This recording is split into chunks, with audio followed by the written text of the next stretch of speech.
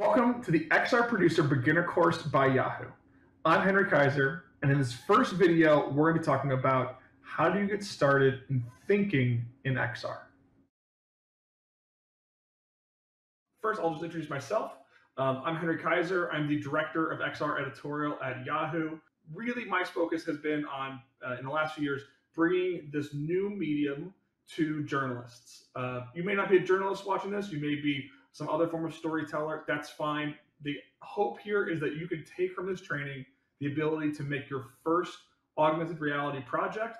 And from there, we'll be able to start to understand how can you use this for the form of storytelling that you are interested in at a fairly accessible level. There are a lot of tutorials out there on the internet. We hope that this could be the one that's your very first one just to get you started, to introduce you to some key terms, to help you create your first project, and then to apply that to all of your ambitions going forward. We will cover a lot of things. We will not cover remotely everything, but we will try to pass along to you more tutorials that you can watch then to pick up more advanced skills as you go. That said, the big thesis for this training is that you do not need to be some super advanced whiz in order to make XR. You do not need to be a studied theoretical futurist or some really advanced creative technologist who knows all the art and all the engineering. You do not need to be an experienced 3D artist, and you also do not really need to be some sort of advanced engineering game engine specialist, or even someone who's focused on like 3D capture people with high-tech laser scanners and things in the field. You just need to be interested in content creation and open to picking up a couple new skills that may be really daunting to you at first, but we're going to help try to walk you through some of the basics of those so that you can just get past that first set of hurdles and understand I can do this. This training does assume that this is your very first 3D project with no previous experience. I want you to know coming into this that if this is your very first one, while you may still struggle, you may still have to rewind a few times, I'm trying to go slowly to help make sure you as a beginner are getting some of the key things you need. You may not feel confident at the end of this training, but you should feel less concerned about where you are at because you have picked up some things along the way. If you're coming into this training with a lot of experience or even some experience already under your belt, some of these things may be a bit of a rehash for you, things that you already know. I hope you go ahead and you watch through and share with us what new things you might have picked up along the way as well. This beginner training video series is going to be in 9 parts. The first 6 are really focused on how can you create content from libraries and tell a story with 3D art other people have already made, assembling that into a new story, and then providing context on top of it. So it's not just the 3D models, but you've given someone who's looking at this composition a bit of a nudge and a bit of understanding about what is the story you're trying to tell. After we finish those first 6, we'll talk about what do you need to do a bit to go beyond the library. So that may include improving the performance of some of the 3D models that are actually in the piece that you've downloaded, or the various 3D assets that we'll have downloaded. It may mean 3D scanning your own 3D models, and we'll do an introduction to photogrammetry at that stage. And then also we'll talk about some more advanced XR technologies just to wrap it all up that you might be interested in going forward. And we will kind of show you the beginnings of where you might look for your next steps as you improve on your XR career. So the first 6, we'll just talk about how to think about XR. We'll go through the early steps that we do as XR journalists. So I have a new project. I have a piece that's going out to tomorrow. I need to create an XR really, really quickly. And then we'll talk about finding 3D models in libraries, introduce you to a 3D editing software called Blender. And that can be really frightening for some people on their first time into XR, but we're going to walk you through just the most basic steps so that you can feel a bit more agency when you look at that software. And then, of course, we said we'll talk about how do you add context beyond the 3D models, packaging it up using Sketchfab as our hosting software or our hosting platform. And then, as I said, the following videos will really go into some more advanced details from there. The 4 pillars of this particular training program are really, we want to demystify some of the terminology that's in the industry. There is a lot of jargon, so we're going to try to use some of those, but we're going to try to use them sparingly and introduce what they mean. We're also going to introduce you to 3D software if you've never worked with it before, assuming that you haven't. It can be fairly frightening if you've only ever worked with 2D software before. And so we'll try to just step you through that very, very slowly.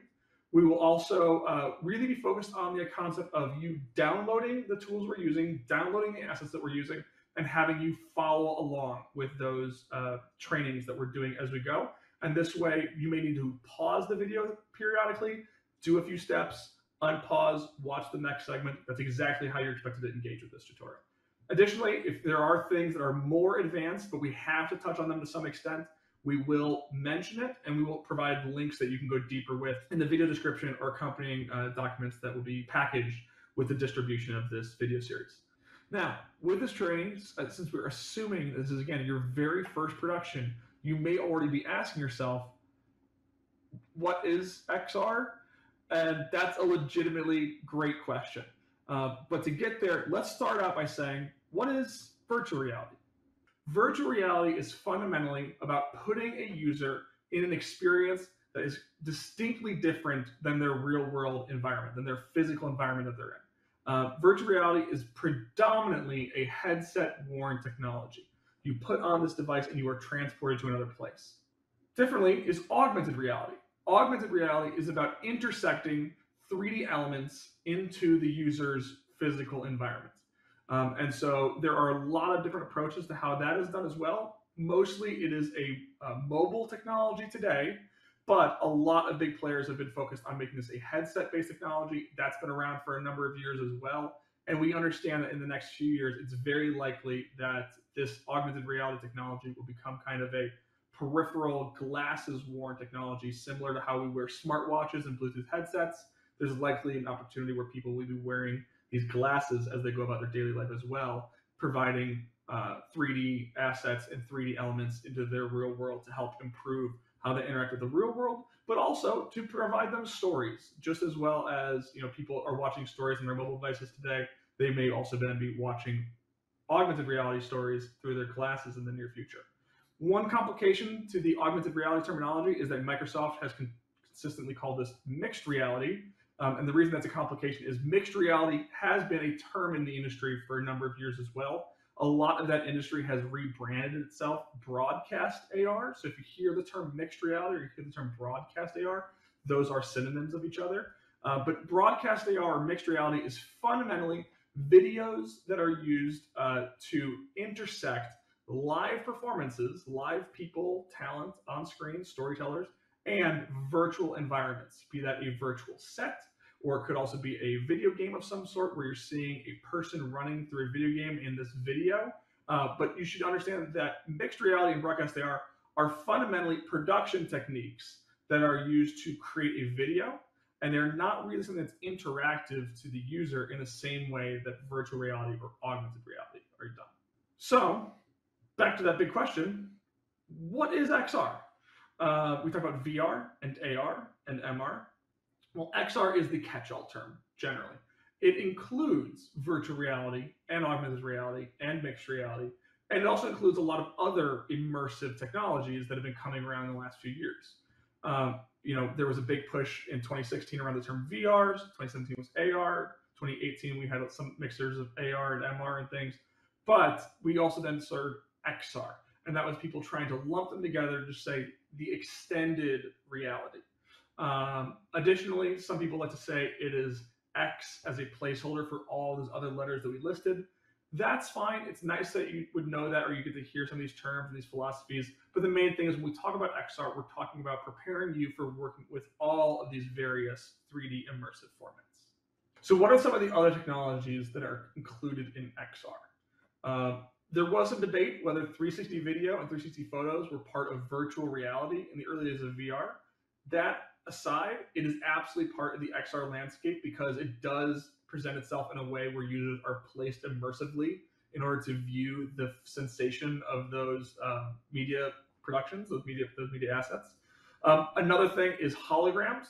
Holograms are often tied to the volumetric capture stage industry, which we will just barely touch on in an upcoming episode. But that is about how do you record someone three-dimensionally so that you can look at them and their performances and who they are from all sides in a played back file. That technology has progressed a lot in the last few years, and we're going to see more and more of that. Another technology is spatial sound. Many of us are familiar with stereo, the idea of left and right audio. Some of us are familiar with surround sound, the idea that you may have multiple speakers that when they're arrayed in a certain way can make it feel like sound is in front of you to the left, in front of you to the right, behind you, and so forth. But then spatial sound is running on the same left and right audio as speakers, but it uses a computer to know what direction you are facing, where are you positioned, if you can actually move through some of the stories. And that way you can get closer to the sound, you can turn and feel the sound now in front of you that was originally sound from the left or from the right. And it is just using a computer to detect what should the sound like based on the sources of the sound three-dimensionally and where you've decided to look and position yourself. It's a brainchild of the video game industry, and it's done a lot now to improve storytelling in XR. One of the last ones we'll touch on just really quickly is haptics.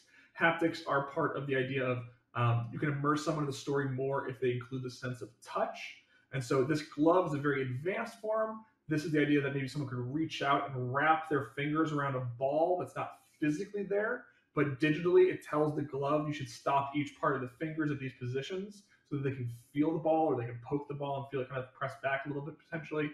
But really simple forms of haptics might even be the keyboard on your phone tapping back as you tap against the keys, the vibration on a video game controller. All of this is part of the XR landscape. Haptics are not progressed as much, say, as some of the headsets are, but this is something you can probably expect to see more and more of in the next 10 to 15 years. With that introduction to the XR technologies out of the way, it's really want to let you know that this training will be focused on XR as it relates to 3D model-based storytelling, and that it requires no extra equipment besides a computer and a smartphone. If you have those two things, you'll be able to follow along with this training from start to finish. So let's talk about how we use it as a storytelling mechanism. Augmented reality for me is a main method of telling a slice of a story in your environment. I say a slice of a story because if you're trying to tell the entire story from beginning to end, all of the context someone needs to know, introducing all of the various characters, that can be a really large production. And in many cases, that may be even cost prohibitive, time prohibitive, technology and platform prohibitive for what you're trying to do. What I encourage you to do as both a beginner or someone who's going to be working in the mass media industry and may be constrained to tight budgets and quick timelines is to focus on the part of the story that is best told by the immersive elements of AR or XR. And so really figuring out what can I tell using video, what can I tell using audio, what can I tell using written article, and then what do I want people to explore and interact with using AR. Similarly, there is then the use of AR for VR. VR, as I said before, is fundamentally a headset-based technology, but many people do not have those headsets still. And so if you want to tell something that's more immersive, it's not just about placing an object in the user space, but kind of transporting them into a full scene, into a fully enclosed environment, perhaps. In those cases, you can build out that fully rich environment and still run it on the AR technology running on a smartphone, just by making not, say, an object, but a fully enclosed space that you've designed for someone to be inside of. So in this case, we tend to call that AR for VR. The next thing we're going to do really is talk about the layers of XR. We're going to start getting into now, how do I think about it in a way that I can begin to execute on a project? How do I take a vision you might have in your head and then break it down into what you need to do to execute on that vision? What we tend to do is we break it down into 5 fundamental layers of an XR scene composition. The 5 layers that we present are environment, object, subject, sound, and sky. Sky is really used for VR, AR for VR, 360 video, but we're going to focus on the first 4 predominantly. Environment is about the unifying element that holds the story together, that holds the space of the story together. This could be a physical, literal environment. It could be a 3D bedroom. It could be a 3D park. It could be a showroom floor. It could also be a storytelling environment. So this could be a large chart that you place on the ground or a large map. It could be, if you're working on a timeline, a physicalized timeline that's going through the space, connecting the various other elements that are along the timeline.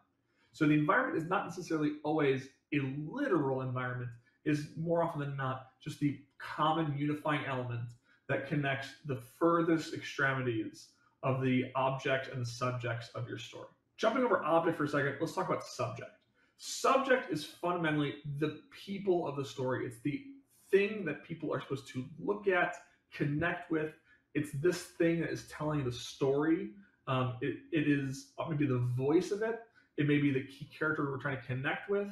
And subject is something that unfortunately gets left out from a lot of XR productions because it can be really difficult to add in a person seemingly. I say that because it used to be that, oh, well, how do I add a person to my story? Well, I need a hologram. I need to take them to a volumetric capture stage and get them scanned, make them into a 3D character. That can be really, really costly. Sometimes you might just take it back a step and say, I'll 3D scan them. We'll use photogrammetry, a technology you'll learn about more in episode 8. And we'll go ahead and we'll include them as a 3D still. So that you can still kind of look at them, you can see them in their space, but I don't need to spend a large production on volumetric capture in that case. That could still be difficult. We've now even improved to say, what if you just make a cutout of the person from a 2D image? Or why don't you even include a 2D image of them into the story? We'll show you some compositions coming up, and those will really lay out for you, oh, I do not need to 3D scan every single person who appears in a story that I'm working on, but I should include a subject so that there is someone my audience can relate to. Objects in between those two are the various pieces of set dressing, other key things that are necessary for the storytelling.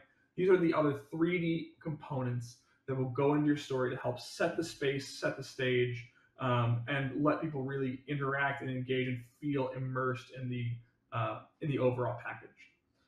Sound cannot be overstated as how important it can be for your storytelling. This training is not going to go into telling you a lot about how to produce sound. There are a lot of great tutorials out there. And even when in a pinch, you can just use the video capture feature of your smartphone and give yourself a voiceover. Use a voice recorder to record some sound. But sound can be a really powerful storytelling component because people can listen in a space and hear the voice of your subject. They can hear the sound of your environment. It can be used to notify someone that they've interacted in the way that you want them to. It can also be used to nudge people as if you've ever been on a museum tour, the tour guide's telling you, look behind this or see the cracks in this area here. Looking behind it, you will find. And those kinds of key terminologies can be used to really drive the user's engagement and help them understand what they should do in order to consume this piece of media. Sky is really fundamentally about if you have a virtual reality space and you need to have something beyond your near ground environment to make it feel more immersive, you may surround your entire space with what we call a skybox or a sky dome or a 360 image, which fundamentally means that when I look beyond the 3D wall I have 5 feet away and I look out the window, beyond the window there might be some streets, there might be some sky up in the sky, there might be something else beyond there, so that as I look into the distance, I'm not looking into a void, or if you're in AR, I'm not now looking out my window and seeing my own kitchen. So those are the 5 fundamental layers that we use to break down our scenes. So with those layers in mind, let's talk about how you break a vision into layers. So here's a basic story. A couple who love camping have been camping in their living room during the pandemic. What might the layers be there? You can pause for a second and go ahead and think about it. So for us, the layers that we chose were really, well, let's have a representation of their living room. So looking at some photos, we can build a quick 3D model of some of that space.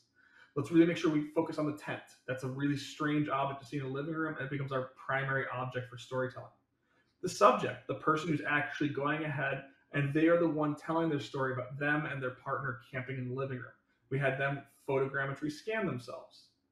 And then we also include 2D images of them in the sleeping bag with their dog, or of them working at their table with the tent over their shoulder as they work during the day before they resume their camping activities at night. And then we include audio to help them tell their story, provide great quotes, and really set the stage for how when you're standing inside of now their living room with the tent, with them there, you get to hear their voice and really get a sense of what the space is like. And so here you can see the full composition, and you can find this experience at this link. Another potential story. be at the inauguration. It was a really weird year in 2020 or in 2021 in that we couldn't be at the inauguration due to the COVID-19 virus. And so what we did was we designed out some of that space so that you could stand on the dais with the president during the swearing in. We told a story about the transition of power, and the layers we used then were the environment being the Capitol, some key objects being the lectern that the president provides their speech from, cutouts of multiple generations of presidents during their swearing-ins and during their speeches, and voiceovers of the inauguration, of speeches, and of the reporters telling the story about the transition of power. You can also see this composition kind of set up here. There was a lot of animation that went into this so that you could tell a story over time. We won't be drilling into animation very much during this particular training program, but you can learn more about that looking at various YouTube tutorials. Now that you've got a sense of what you might break a story down into, let's talk about the verbs of XR. What you are doing versus what your user is doing. We're going to break these down into two groups. In our case, verbs will come in creator control verbs, the verbs you have as a storyteller to put together your story, and the verbs that your user, your audience, has in the agency of how they consume that story. So an example being, if you are writing an article, fundamentally you are writing and they are reading. You have some things you can do, like put in different breaks, you go ahead and set up links, bullet out various lists, and of course all the punctuation that you can execute to help someone understand how to work their way through your story. But fundamentally, they are just scrolling and maybe they are clicking. That is the entire agency someone has when working with a written article. With a video, similarly, you are fundamentally recording and they are fundamentally watching. You may have a whole series of verbs that you use in the process of setting up your compositions, of going ahead and moving the camera around or cutting up the final video file as you prepare the production. But your user fundamentally is they are playing, they're pausing, maybe they're rewinding. But that's the entirety of how they can engage with that format that you have so much control over and they have so little. The reason we bring this up is because as you go into XR, you'll see that the relationship is fundamentally going to flip. While you are then guiding them through a 3D space, they are exploring. They have a lot more that they can be doing. They can potentially move your objects around. They might rotate your objects. In many cases, they can rescale the objects to different sizes. They can also be moving themselves around fundamentally. So they are both approaching your subject, they might be avoiding certain assets, they're looking wherever they want to look, inside of, around, between, underneath. And then they also may be interacting with it in a way where they are tapping things, they're taking photos of things, they're sharing videos of things, and they have lots of agency over what they decide to look at and what they happen to miss. So you as a guide in that case are really going to be focused on how do I set up a strong composition. The key verbs we use there are position, rotation, and scale. How do I position my object? How do I rotate it in the right way so that the entire scene feels right? How do I then compose the various 3D objects in the space relative to each other and relative to my user so that they see the scene how I want them to see it? They maybe understand how I've enticed them to go this direction. I've surrounded them so that they kind of understand where they could look, where they probably shouldn't look. I'm repelling them from the areas where maybe I don't have anything interesting. And if you bring in animation, maybe you're revealing new things or removing things. You're really just striking a balance between comfort and discomfort, so that they are comfortable doing the stuff that you really want them to do. Maybe they're uncomfortable doing the things you don't want them to do. Or if that is a goal, is to make them feel comfortable or uncomfortable in a certain story, you're trying to nail that balance. It is a learned skill. It is not one that can be taught so much as you get with experience. But the number one way you get there is not to just build it on your computer and see if it's working. You have to build it, deploy it all the way to augmented reality, put it in the hands of new users, and see how do they react. You will come in with too many assumptions if you're not really often showing it to new people, because it's a new technology, it's a new storytelling format. You probably haven't been exposed to it for very long, especially if you're watching this and it's your first project. For your first assignment at the end of this video, your homework is to think of a recent media story that you may have been engaging with. It could have been a news story, a sports story, just something that was happening that you were kind of consuming the story around and you understood. And what I want you to do is to think, what is a single XR scene that would have enhanced some of the coverage around this piece? I want you to then go ahead and think of that scene, and with your vision, break it down to the layers we talked about: subject, object, environment, and sound. And from there, I also want you to think, well, how would you want to lay this out so that the user explores what you want them to explore without taking the control away from it? This is not a video. You can't force them to look where you want them to look. So think, well, how would I set this up so that they come into my story and they get what I want them to get from it? That's your homework for this first episode. I'm Henry Kaiser. I look forward to seeing you in episode 2.